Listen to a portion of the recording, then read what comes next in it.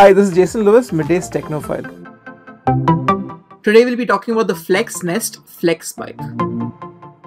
It should surprise no one by now that someone has gone ahead and put a Bluetooth controller in an exercise bike. The purpose of this is to connect a tablet or phone to the bike. This in turn is used to create an immersive experience that the user would either have to go outdoors or to an exercise studio for. Both of which are not great options right now. The box that this bike comes in is massive. It weighs in at around 35 kilos. Just pushing it up a flight of stairs is a big workout. So whenever it is delivered, make sure you get it placed around the spot you plan to use it. In the box, you get a bunch of documentation, some tools, the main unit of the Flexbike, a seat, a handle, 2 pedals, and a tablet stand.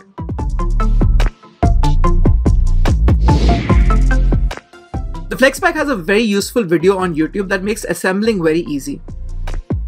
Once assembled, there is another video that tells you how to accurately adjust your bike to fit your body. I followed all the instructions and the result was a bike that was perfect for my height. Once that was done, I activated the Bluetooth on my bike by pulling out the strip under the battery and it was ready to use. The Flexbike is built like a tank. It is super sturdy and has metal all over.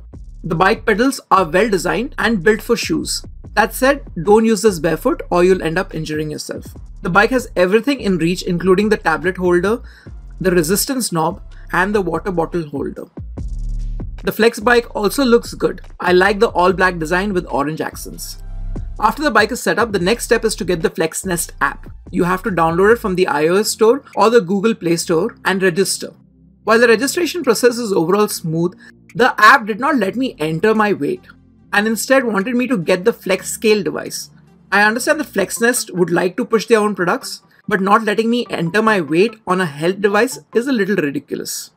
I hope they fix this and not force feed their patrons another device to track weight. Connecting with your bike was easy. You have to ride the bike and it shows up on the app. You need to then select it, which is not mentioned anywhere. Plus there's no indication that it needs to be selected, which got me pedaling longer than I needed to. Once selected, the bike connects to your phone or tablet. I would recommend using a tablet though, as it is more immersive when you do. On the right selection of the app, there are various options. You can either go for a quick ride, where there are no goals, and the app only measures track resistance, speed, and distance traveled. It is a great option if you want to ride with no agenda. The next option is virtual rides. This is the option that I enjoyed the most. It lets you ride around a huge selection of places, complete with sound and people walking around. You have to download each video and the bike tracks the metrics for each ride. This is great for beginners as the rides start from 20 minutes. While this mode was my favorite, I did have some issues with it. The first is the video moves at its own pace regardless of how hard you pedal.